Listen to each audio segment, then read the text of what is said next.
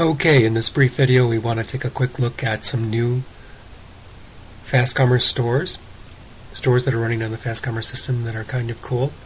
Plus we want to take a brief overview of how to search engine optimize your Fastcommerce store. In the past number of months and weeks, the engineering staff at Fastcommerce has put in a lot of work into making sure that your Fastcommerce stores are search engine visible to the max. We're going to be introducing some tools that will allow you to analyze, gauge, and boost your rankings.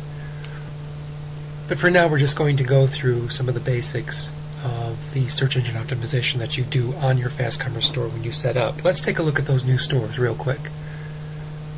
There's one here. These are all new stores that have just signed up and are still in the process of being built, but ones that I like.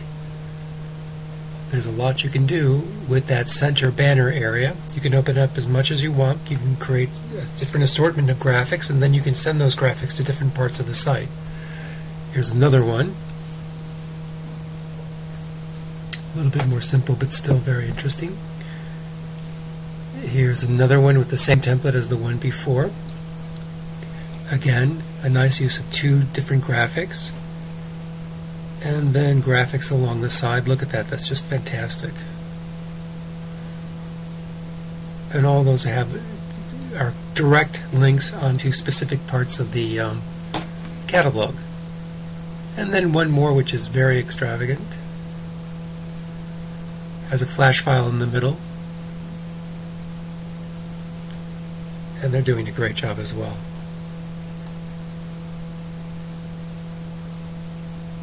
Again, look at all those graphic links on the left side there, going down with the featured products. They really fill this front page quite a bit. So there's a lot you can do to build up a Fastcommerce site. Okay, let's go to the search engine optimization. There's two places that we're going to look at today real quick.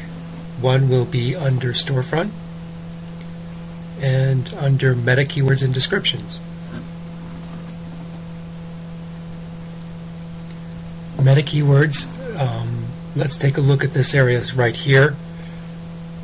Okay, where this is going to show up, whatever you put in here in terms of your keywords is going to show up in what is called the title bar at the top of the browser. That's this blue part of the browser up here.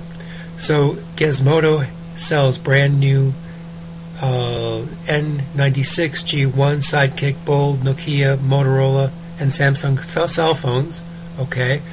Those are basic phrases about describing what the store is all about. And those are what you would put here. So you just wouldn't pile up keywords, even though it says you can go up to 255 letters. What you want to do is come up with 3 or 4 concise statements that explain what it is you do. So for example, maybe a brand, maybe a certain specialty within that brand. For example, computers or routers or diamond necklaces, and then 3 or 4 short phrases, concise phrases that would aptly describe what it is you do. This is marketing. This is very important. The title bar is one of the most important things for your search engine visibility and your rankings and how the search engines are aware of you, and that is something that you just don't want to pile higher and deeper in terms of keywords and keywords and keywords. You want to keep it concise and short because you don't want to crowd out too much of the information. You want to focus on the concise information. So having talked about that quite a bit, let's go on to the product and see what we're doing in terms of the product. Now, a great deal of the search engine optimization that Fastcommerce has set about is based on that product name. Okay, the product name is going to show up in the product name. It's also going to show up eventually in the title bar up here. Okay, it's also going to show up in the product URL. It's going to show up in, well, let me show it to you where it's going to show. Let's go to the store real quick. I know this is slightly haphazard for a demo video that we're going to send out to the 10,000 registered users, but I think it'll be interesting.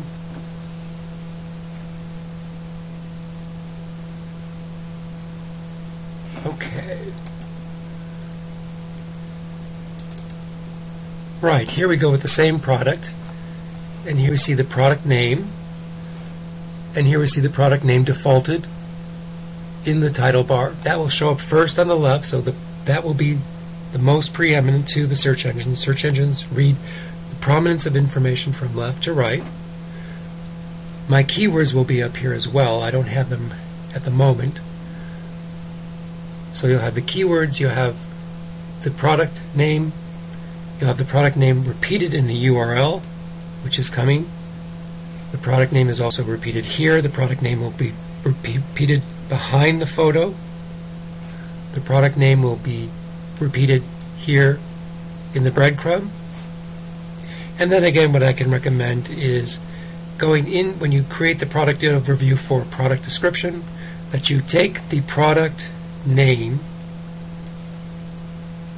and copy and paste it so that it shows in the upper left hand side of the product description. Just a repeat of the product exactly. Now, what is the reason why we're doing this? Well, because this is a product page. This is published as a static page up here, not as a database driven query, but as a permanent page, permanent link for the search engines. Search engines are looking for information in a highly structured way. Repetition is useful, also keywords and keyword density. So for you to be able to control this in the most credible way, you want to focus on how you name your products. You don't want to name your products with item numbers, with excessive model numbers. You want to focus on brand. If you're selling a popular brand, you want to focus on a clear product name that describes your product. So for example, we have one Fastcommerce client I was talking with, and sells art stitch patterns. She had the names of the patterns, for example, red rose, but in all the product pages, in all the product names, but no product name that described what the product was. Red rose, art stitch, pattern stitch, for example. She was making the assumption that her visitors would know that it was an art stitch pattern, but you have to work on the search engines and help the search engines understand what it is you're selling. So in addition to the red rose,